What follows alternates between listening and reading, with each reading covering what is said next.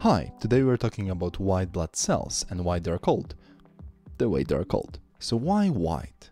Well, when you centrifuge a blood sample, you separate different elements of blood based on their density.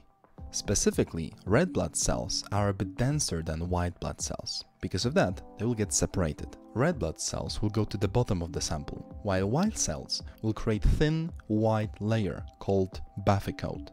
As the layer was white, the cells were called white blood cells. The other name for white blood cells, aka leukocytes, also comes from the same idea.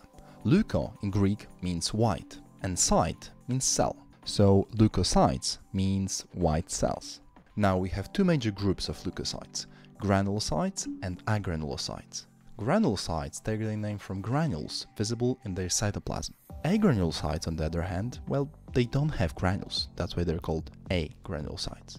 Let's start with granulocytes first. So we have three types: Eosinophils, Basophils, and Neutrophils. All three of them derive their names from types of stains that are used to stain their granules.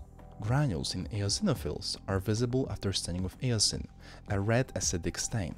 Granules in Basophils are stained with a basic stain called hematoxylin. But hematoxylinophils sounds kind of stupid, so we just go with Basophils. And finally, granules in Neutrophils are stained with both acidic and basic stains, creating, well, neutral stain. Neutral stain, neutrophils, you get it. Agranulocytes, on the other hand, so the ones without the granules, have only two major types of cells: monocytes and lymphocytes. Monocytes take their name from the fact that they are mononuclear, so there is only one single one-lobe nucleus. This is different compared to granulocytes, which often have multi-lobe nuclei. Finally, lymphocytes. They also have only one single lobe nucleus, but they're way smaller than monocytes. They derive their name from the fact that they're found in lymph, so lymphocyte. Okay, that's it for today. I will have some oranges and have a nice day.